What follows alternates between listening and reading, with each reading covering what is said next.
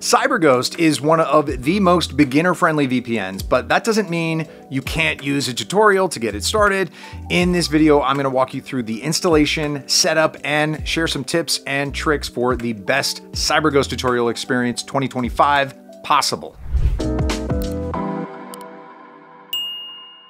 Now, before we jump into the CyberGhost tutorial, let's see if it's as friendly to your wallet as it is to beginners. So looking strictly at pricing, CyberGhost is one of the more affordable VPN options, and it may be the cheapest if you consider the biannual plan.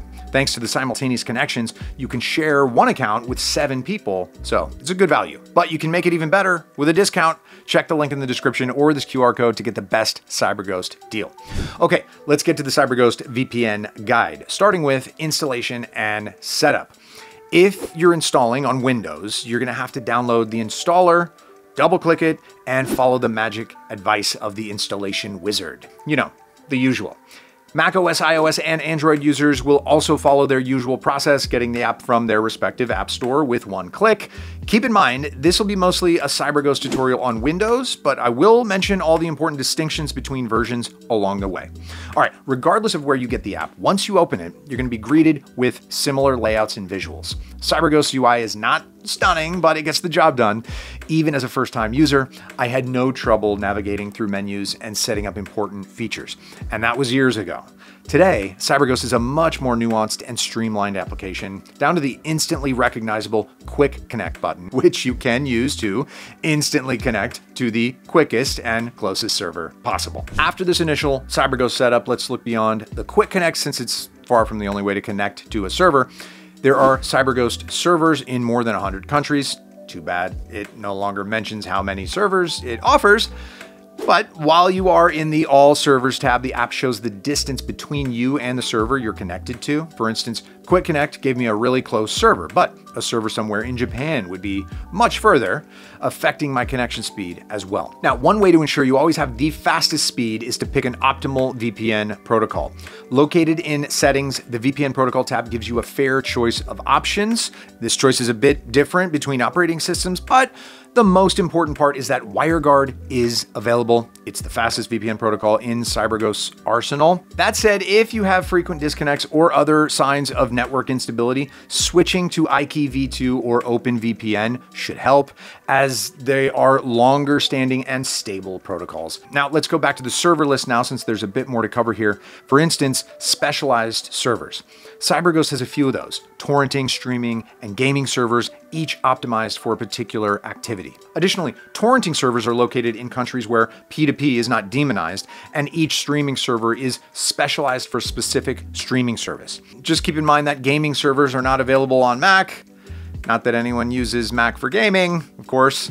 Now, besides the specialized servers, I often use no-spy servers. Those are entirely managed by CyberGhost and are located in their HQ in Romania. Not only are they more secure, but I also consider them the best P2P option due to privacy benefits. It is too bad that they are unavailable for users with monthly subscriptions. Only long-term plans provide access to no-spy servers. Now, a dedicated IP is another server option worth mentioning, but not always worth getting. Okay, this is a static IP that is only available to you, which is why it costs extra. Unless you want to access some kind of resource that blocks multiple accesses from one IP or blacklists VPN IPs, a dedicated IP is not a must-have. But if you do decide to get it, remember that you can save on CyberGhost purchases with my discount. Check the link in the description to get the best deal. All right, moving past the server configuration, let's jump into privacy settings.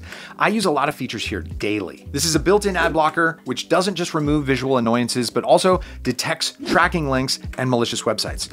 I recommend you enable this feature and keep it on at all times. It filters a lot of stuff and is just very useful in general. Next is DNS leak protection. Yet another feature that should be on regardless of what you're doing. Now, since CyberGhost has a no logs policy, it doesn't gather or leak your data. but improper network configuration can still lead to DNS leaks, so this feature is crucial for preventing it. Now, similarly, Kill Switch exists to block all internet traffic if it detects a VPN connection breaking. This protects me from revealing my IP address and potentially other sensitive information until the connection issue is resolved.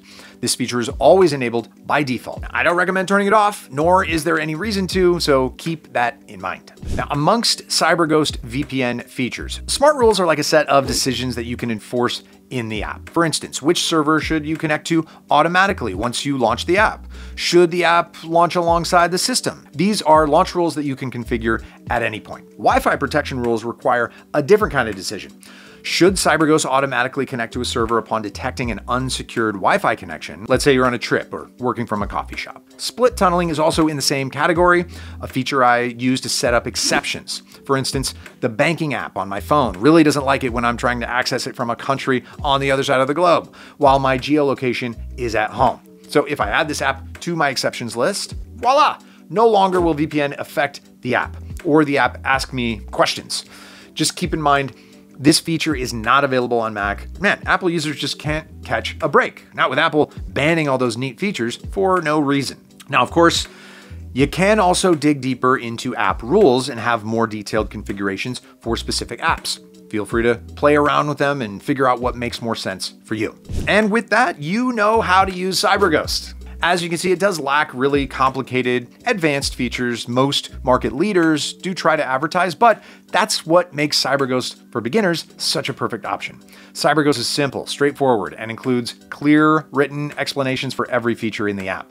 If you still have questions or want me to do a follow-up review, let me know in the comments below. And remember, if you will pick up CyberGhost, the discount link in the description or on the screen right now provides the best value.